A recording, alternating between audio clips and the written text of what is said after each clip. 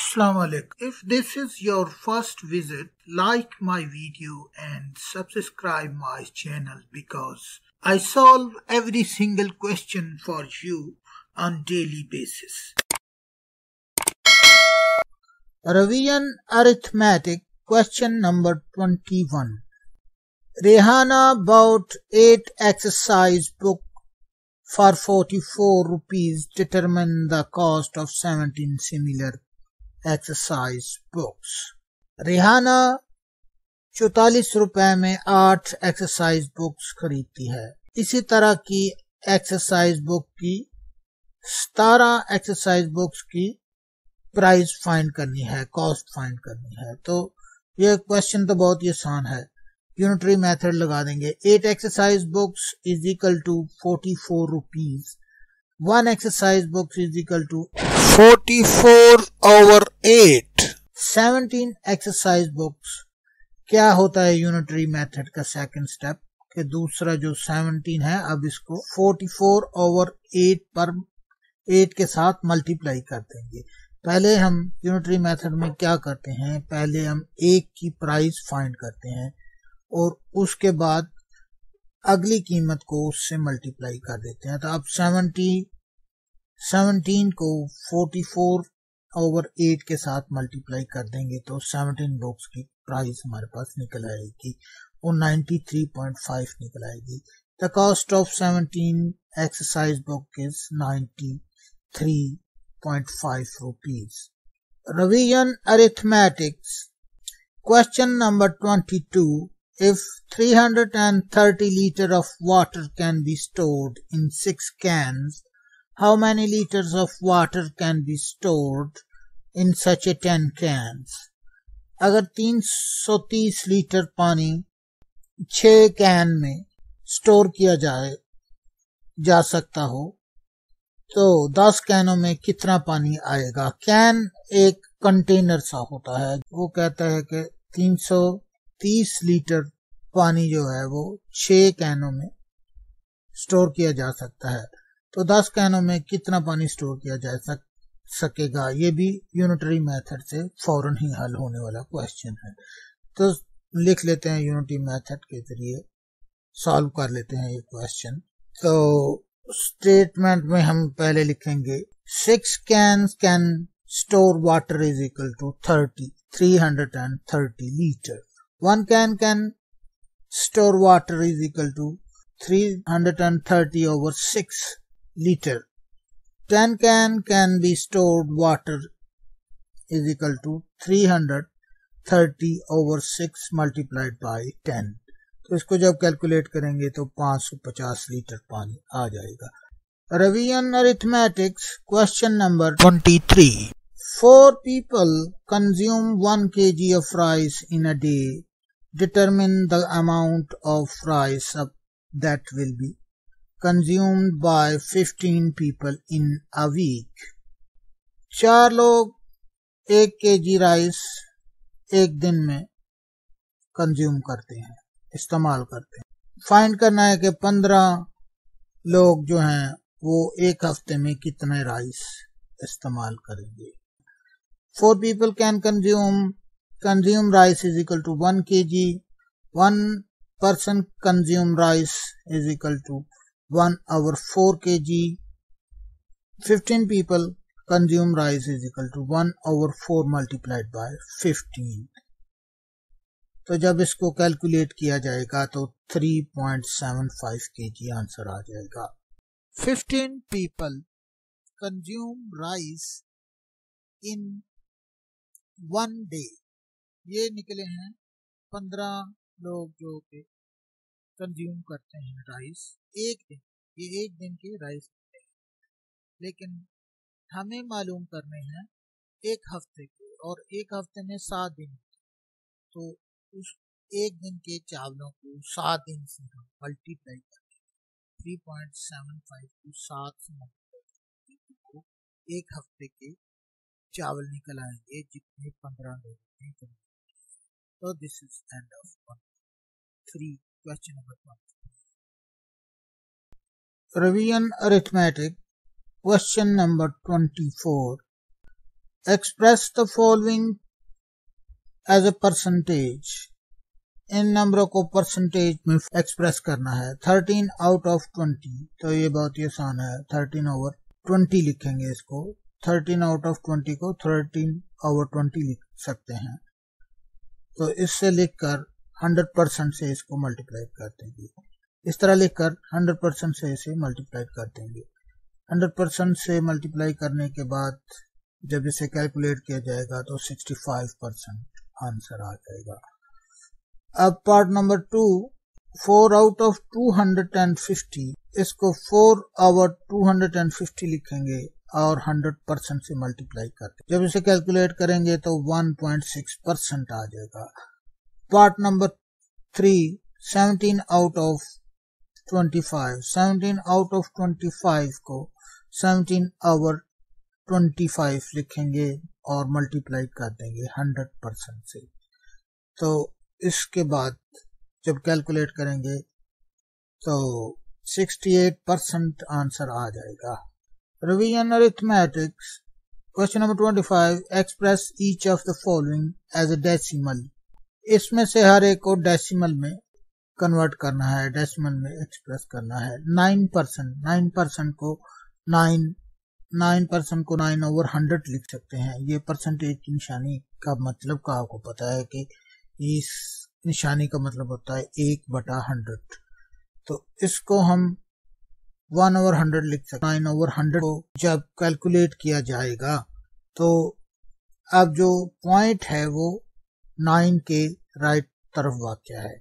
तो जब किसी चीज को 100 से डिवाइड किया जा सकता है, किसी नंबर को 100 से डिवाइड किया जाता है, तो 100 जो होता है वो 2 डिजिट लेफ्ट की तरफ ले जाने का कैपेबल होता है। पॉइंट को 2 डिजिट लेफ्ट की तरफ ले जाने का कैपेबल होता है। तो जब 9 से डिवाइड किया गया तो ये 2 डिजिट अशारिया को 2 डिजिट लेफ्ट की तरफ ले जाएगा और 0.90 इसका आंसर आ जाएगा।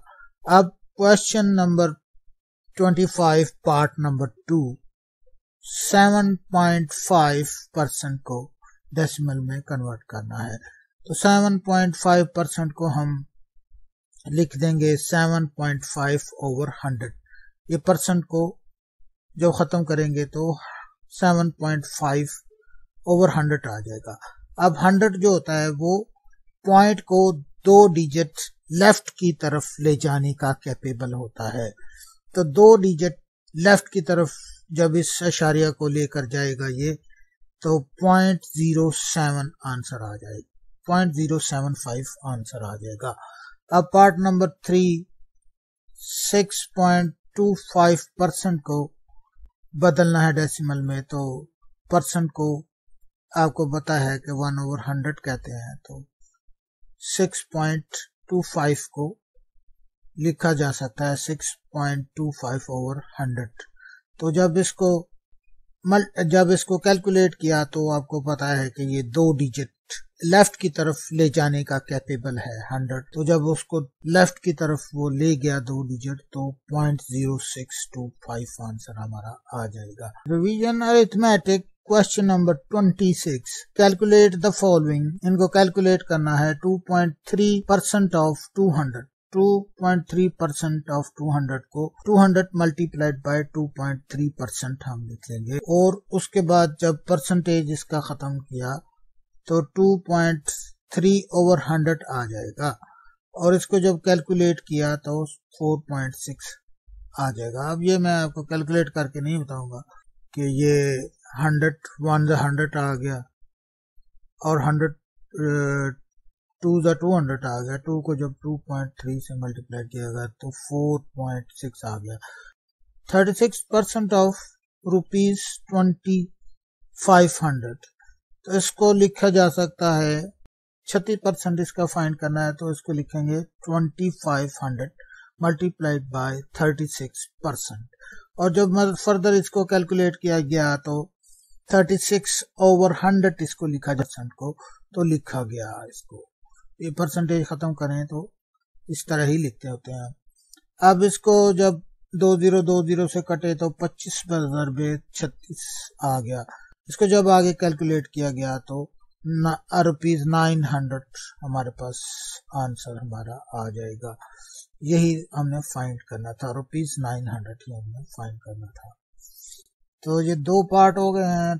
Question number 26 part number 3, 8 into 1/3% of 300 kg, इसको कन्वर्ट करना है। 300 मल्टीप्लाइड बाय 25/3% इसको लिखा जा सकता है। इसको जब मिक्स फ्रैक्शन को फ्रैक्शन में कन्वर्ट किया तो 3 8 24 + 1 25/3 आ गया। जब इसको फर्दर कैलकुलेट किया गया तो 25/300 आ गया। ये परसेंटेज का साइन खत्म होके नीचे 3 से मल्टीप्लाई होगा 100, तो वो इसको 300 बना देगा। तो 300 से कट गया और 25 kg आ गया। अब part number 4 33 into 1/3% of 12 litre, इसको जब लिखा गया 12 मल्टीप्लाइड बाय 33 into 1/3%, तो उसके बाद इसको लिखा गया 12 मल्टीप्लाइड बाय 100/3। 100/3 कैसे आया? 100/3 ऐसे आया, फिर ये मिक्स फ्रैक्शन है 33 into 1/3। तो इसको जब फ्रैक्शन में कन्वर्ट किया गया तो ये 33 को जब 3 से मल्टीप्लाई किया गया तो 99 आ जाएगा। 99 में 1 प्लस किया गया तो 100 आ जाएगा। तो ये 100/3 लिखा जा सकेगा, 100/3 लिखा जा सकेगा। 100/3 लिख दिया। अब ये वाला जो परसेंटेज है इसकी जगह पर ये लिखा जा सकता होता है। ये असल में इस परसेंटेज का मतलब ही ये होता है कि 1/100, और ये इससे कट जाएंगे, ये वाला और ये वाला 100 आपस में कट जाएंगे और 12/3 रह जाएगा, जिसको हम कैलकुलेट करेंगे तो 4 लीटर हमारा आंसर आ जाएगा। अब last question, revision arithmetic question number 27, that is also the last question of this topic. In 2012, the price of certain variety of rice was 90 rupees per kg. In 2060, the price become 120 per kg. Determine the percentage rate of increase.